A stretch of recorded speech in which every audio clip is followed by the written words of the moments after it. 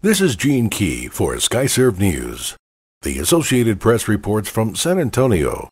Authorities accuse a man of fatally shooting his wife and her older brother after an argument when he went to a relative's house in Bexar County to get their 7-year-old son.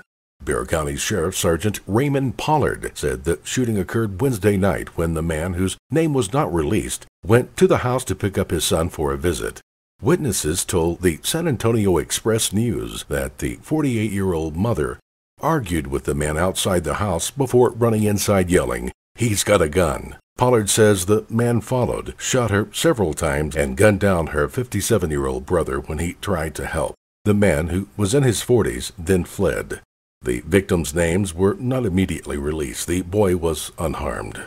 The Associated Press reports from Houston, retail gasoline prices across Texas have jumped 4 cents this week as motorists continued traveling during the holidays.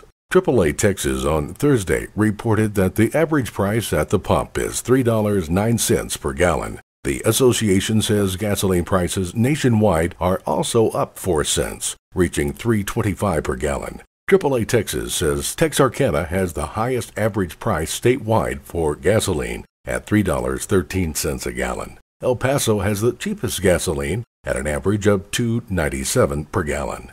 The Associated Press reports from Weslaco. DNA evidence taken from a double murder in South Texas 23 years ago has led police to a man they believe may be responsible for the unsolved crime. Weslaco police spokesman J.P. Rodriguez says Evan and Wilda Squire were gunned down in their trailer home November the 13th, 1988. The sleeping elderly Canadian couple awoke to find several intruders in their home. The Squires were shot multiple times before their assailant fled. DNA evidence taken from the crime scene was entered into law enforcement database.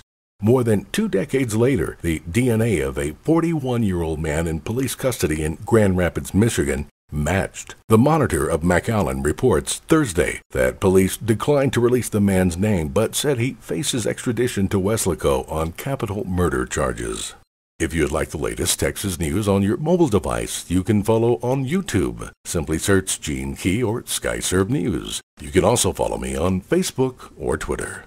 This is Gene Key for Skyserve News.